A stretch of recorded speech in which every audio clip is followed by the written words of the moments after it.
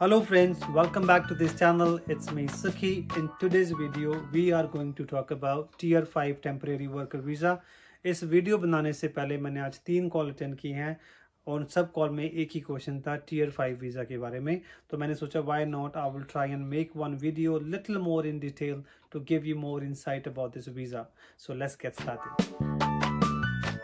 So basically Tier 5 temporary work visa में total 6 categories हैं. So Tier 5 visa has mainly 6 categories. उन 6 categories में आज हम बात करेंगे only youth mobility visa category. So अभी recently if you already know about this कि India and UK के बीच में एक partnership deal हुई है to boost work visas for Indian national.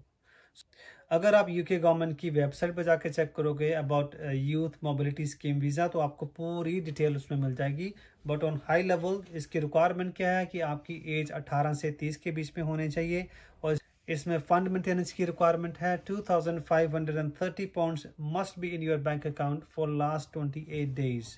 इसके अलावा जो इसकी रिक्वायरमेंट है अगर आप जाओगे ऑनलाइन तो आपको काफ़ी डिटेल में पता लग जाएगा कि अगर आप एज का क्राइटेरिया मैच करते हैं, फंड मेंटेनेंस मैच करते हैं और अगर आप मैरिड हैं और आपका कोई if you have any child who is financially dependent on you then you won't be eligible for this. So typically इस वीज़ा में इन्होंने एक यंग टैलेंट को इनवाइट किया है यूके में to have a UK international work experience which can go up to 24 months. अगर आपका कोई बेबी है, अगर आपकी एज 30 से कम है और आपका बेबी है and he is financially dependent on you then you are not eligible for this visa unfortunately. How to apply for this visa? You go online and there is option to apply for this visa. You can go and apply online. However जो अभी youth mobility scheme visa है इसमें only 9 countries participate कर रही हैं. If you check eligibility criteria for this visa on UK government website and you will find that there are only 9 countries participating for this scheme so far. Only 9 countries इसमें participate कर रही हैं अभी, जिसमें है Australia, Canada, Hong Kong, Japan and so on. इसमें अभी India का नाम नहीं है. सो अगर आप आज यूके गवर्नमेंट की वेबसाइट पर चेक करोगे फॉर स्कीम के अंडर आपको इंडिया का नाम लिस्ट में नजर नहीं आएगा बिकॉज जो भी डील इनकी फाइनल हुई है that will be applicable from 1 जुलाई 2021. सो जुलाई 1 से ये स्कीम शुरू हो रही है and in this list 1 July onwards आपको इंडिया का नाम भी लिस्ट में नजर आ जाएगा. और देयर आर फ्यू चांसेस कि जैसे आप इंडिया का नाम ऐड होगा उसमें जो आगे की रिक्वायरमेंट है उस पर क्लैरिटी आ जाएगी. फॉर एग्जांपल जैसे उन्होंने बोला कि आपको स्पॉन्सरशिप चाहिए या नहीं चाहिए, वो स्पॉन्सरशिप आप किसी से भी ले सकते हैं यूके में जब यूके गवर्नमेंट आपको एक इनविटेशन लेटर सेंड करेगी because this visa is independent. I mean इस वीज़ा के ऊपर आके किसी भी एम्प्लॉयर के ऊपर आप काम कर सकते हो. तो this is not specific to any employer. इसका मतलब आपको किसी भी स्पेसिफिक एम्प्लॉयर से स्पॉन्सरशिप की ज़रूरत नहीं है.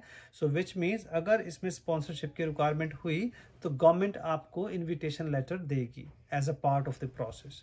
सो आप यूके में आके किसी भी एम्प्लॉयर के साथ अप टू 2 years काम कर सकते हैं. योर एज इज़ 29 और 30 years, even then you can apply for this visa and you can stay in UK as long as your visa is valid. अगर आपकी उम्र 28, 29 और 30 भी है तो भी आप इस वीज़ा के लिए अप्लाई कर सकते हैं और आप यूके में रह सकते हैं जब तक आपका वीज़ा वैलिड है. डजंट मैटर अगर आपकी एज 31 या 32 years हो जाती है उस टाइम तक, लेकिन ये वीज़ा आगे एक्सटेंड नहीं हो सकता.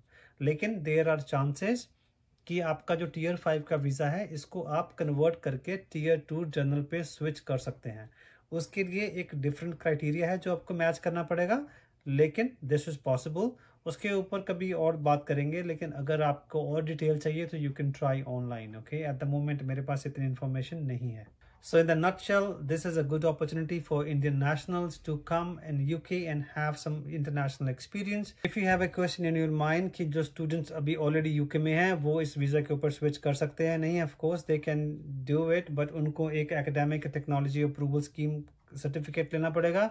लेकिन मुझे लगता नहीं है कि it's worth for any student whose already in UK to switch to this visa because आपका स्टडी पूरी होने के बाद आपको ऑलरेडी 2 साल का वर्क परमिट मिल जाएगा. So after completing your studies you will get post study work visa और उसके बाद आप स्विच कर सकते हैं पॉइंट बेस्ड सिस्टम के ऊपर. तो आपका रूट तो ऑलरेडी काफ़ी ठीक है, इसलिए आपको इस वीज़ा के ऊपर आने की जरूरत नहीं है because under this visa there will be some limitation. सो वो limitation we will see when जब वो वीज़ा इंप्लीमेंट होगा. लेकिन मुझे लगता नहीं है अभी आपको उस वीज़े के बारे में सोचना भी चाहिए if you are already on Tier 4 student visa in UK. So tier 5 जो यूथ मोबिलिटी स्कीम वीज़ा है टिपिकली उन बच्चों के लिए है जो अभी 18 से 30 के बीच में हैं, जो यूके इंटरनेशनल एक्सपीरियंस गेन करना चाहते हैं किसी भी इंडस्ट्री में। दिस वीज़ा फुली इंडिपेंडेंट है, आप किसी भी एम्प्लॉयर के साथ काम कर सकते हैं, आप अपना सोल ट्रेडिंग भी कर सकते हैं, लेकिन आप अपने अंडर कोई भी एम्प्लॉय नहीं ले सकते। पब्लिक फंड्स का एक्सेस नहीं होगा, आपको स्पोर्ट्समैन या कुछ ऐसा काम नहीं कर सकते। अगर आप ऑनलाइन जाओगे आपको पूरी डिटेल इसमें मिल जाएगी, डॉक्यूमेंट्स में सब कुछ लिखा हुआ है। As I already said, India country अभी लिस्ट में नहीं है, सो डोंट गेट कंफ्यूज।